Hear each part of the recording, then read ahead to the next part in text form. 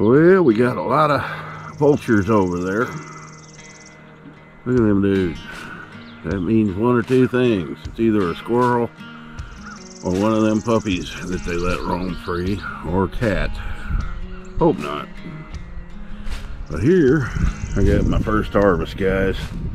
Look at that big old dude, radish. I'm gonna eat these up today. Probably make a salad or just eat them with salt. And I replanted collard greens in its place, and I've got these left waiting to be planted. This is dill. This thing's grown quite a bit, so I'll probably plant that. I got 3 more tomatoes, which I don't need, and that is a Clemson okra and rosemary. I'll put that in that little square thing. I think that, yeah, that's a sage, even though it's not marked, I can tell. Or basil, I'm sorry. And various other herbs that were struggling before that I don't know.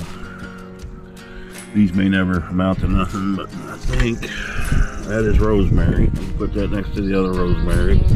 And oregano. So we'll get those planted. Just a little short. I'm fixing to head to town, get some more milk bones because I'm out. And you don't run out of milk bones here. Or she couldn't wait to go out in her yard this morning. She hasn't ate her gravy bones. She don't like gravy bones. Happy trails.